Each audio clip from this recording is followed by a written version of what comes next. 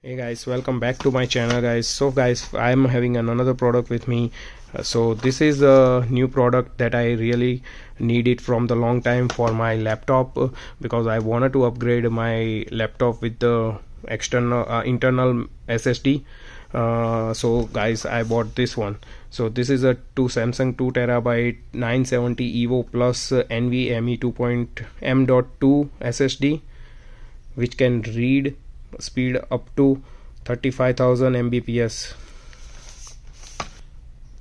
So guys, this one is a very famous Samsung SSD made in Korea. I seen a lot of review on it, and that's why I bought it from the Best Buy, and this one is cost me around $114 here in USA. Yeah, so this one is for the 2TB. They have multiple storage option, like a 500 GB to up to 8TB, I guess. Well, I'm not sure about they have more than that, but definitely, yeah, they have a lot of option to that you can buy. So very simple box. They just very small packaging. 2TB hard drive. You just do a quick unboxing and use it. So let's do a quick unboxing first, guys. Guys, I just opened the box. Now I just removed this SSD from the box. So let's remove that. So this is the SSD, guys. It has the plastic cover on it. Just remove that, put it side. Very simple unboxing, guys. And this is the SSD, guys, in my hand right now. Very small and compact.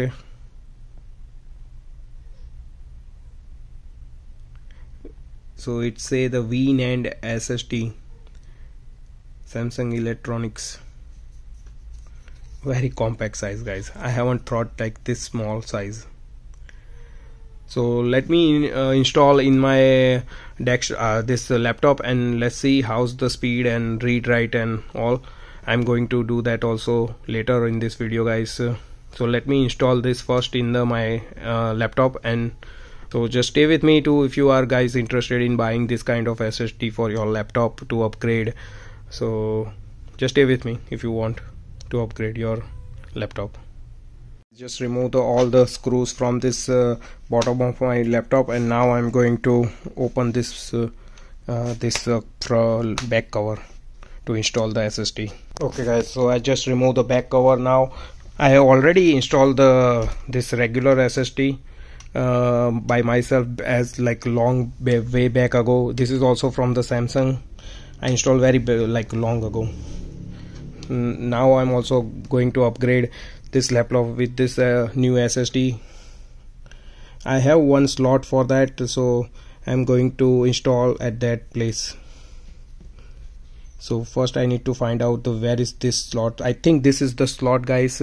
So I just install here, and this is a screw that I need to fit here. Let me install that. Okay guys, so I just installed the SSD on its place, and now I'm going to start up my laptop and see it's work or not. So I'm going to detect that. So let me do that first. Okay guys, so I am just booting up my system, my laptop, and now I'm going to check the this new SSD M.2 is installed or not. So I'm going to check inside the device manager. So let me check that. So guys, I just opened the device manager. Now let's check this disk drive here. So guys, as you can see, this is the one second, what's happened. So let me see if my drive get detected. Okay, so guys, currently I'm not able to see my drive here. So let me check first in the device manager.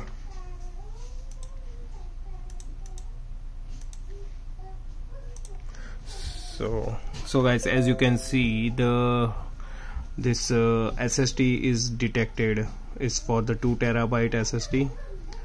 So this get detected, so drive is there, but I don't know why it's not showing up here in the disk drive section of this PC. In my computer it's not showing up. So guys, I need to do some research online and need to find out why it's not showing up. Let me open my SSD for the Samsung manager.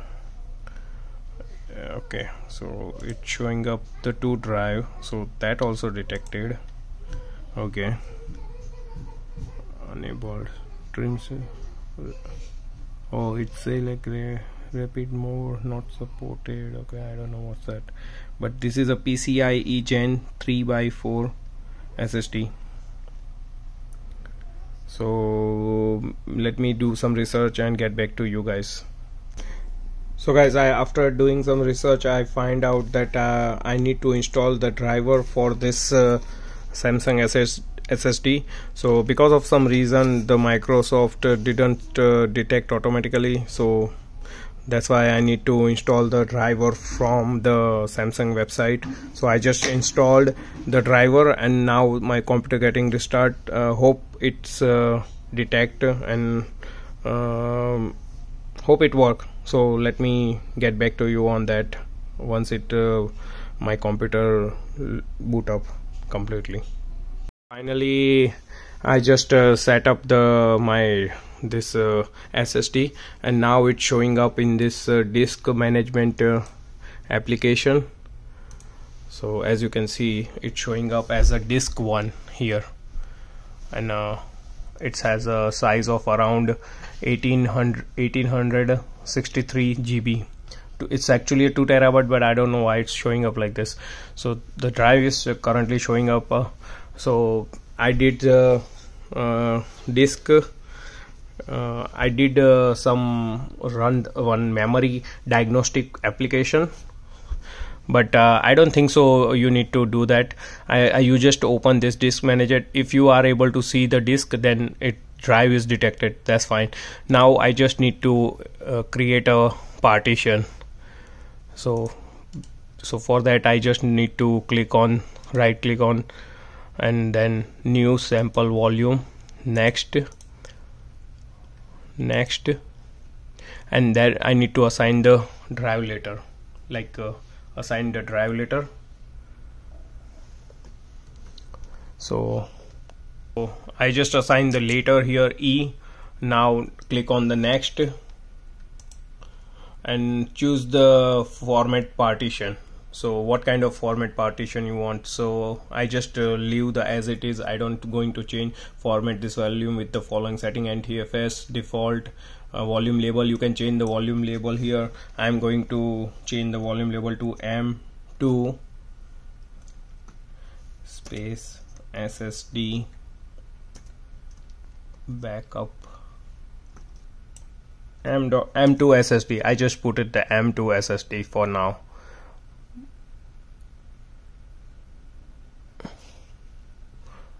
So guys, I just select the whatever format. So I just started formatting with the quick formatting option removed. Sorry about that, I didn't able to record that previous options. Now the formatting just started with the NTFS format. I didn't change much. I just removed the option for the quick format. I just did the regular format because I am installing for the first time. So it currently doing formatting. It might take a while, so I'm getting back to you once it's done. So guys, finally my SSD is installed and it's showing up in my computer now. As you can see, it's showing up as an E drive, MS SSD, M.2 SSD. Actually I just put that label because you can put whatever label you want. One second. Currently it's completely empty. It's not have any data on it. So now I haven't decided how I am going to use this drive, but I definitely use it as a backup of my computer, some data. So guys, if anybody interested in buying an SSD, and if your laptop support the as this M.2 ESMC sorry NVMe SSD, then definitely go check out this SSD. It very helpful, and it helped you to expand your storage for sure. And day by day the SSD price is getting cheaper and cheaper, so just go check out. I bought it from the Best Buy and it cost me around $114 for the 2 terabyte. Not bad. So sorry, I forgot to do a speed test on my SSD, so let me try that.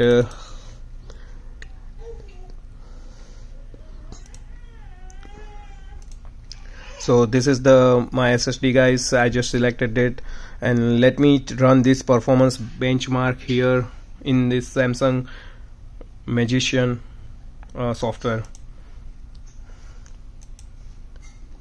So currently it's running the benchmark, guys. Let's see what's the percentage I get. So currently performance test is in progress. Test is very fast. I don't think it takes so much time.